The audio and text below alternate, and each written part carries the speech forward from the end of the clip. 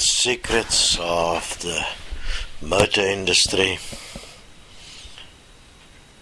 It's actually not secret anymore, it's quite open. When tenders go out for the creation of motor parts, that is crucial in motor cars, there is certain conditions on it. One is that it may not last longer than a certain period. The engineering of the product to stop functioning after a certain period. This has become a massive part of all the corporate planning that's taking place in the world to engineer goods to be able to continuously create cash flow and profit, because there's a big problem. The problem is that there is simply not enough money within the system, that the system can run unless goods are resold because they are broken within a particular time frame. Fascinating.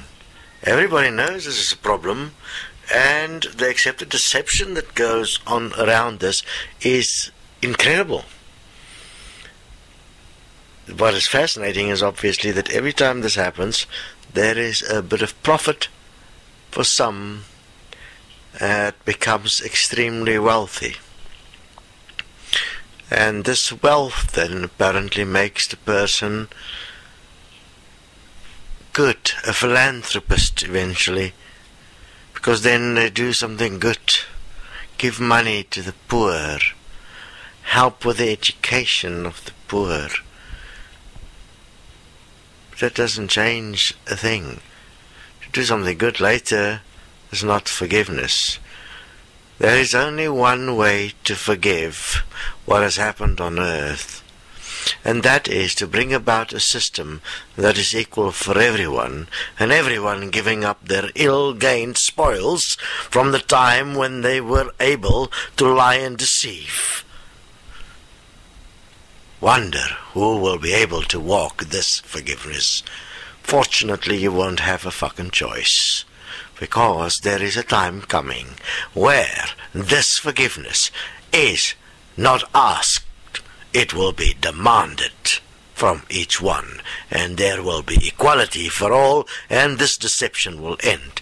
In fact, we have the ability to engineer products in this world that last for effective time frames. We do not have to waste resources at the rate that it's being wasted just for the point of creating greedy, filled people's pockets. This greed is intolerable. The deception even more so. The silence from all that know that this is going on, that's fascinating.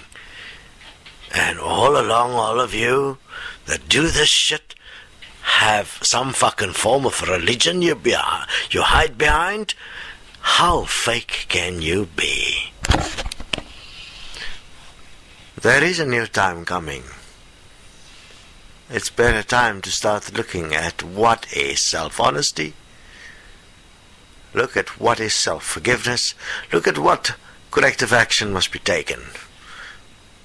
How can we restore dignity and honor and honesty as part of human nature? How can we get again to a point where nothing is hidden, and where we can have a world that honors life? Do your homework, join Destiny. We are, in fact, always responsible for our own destiny.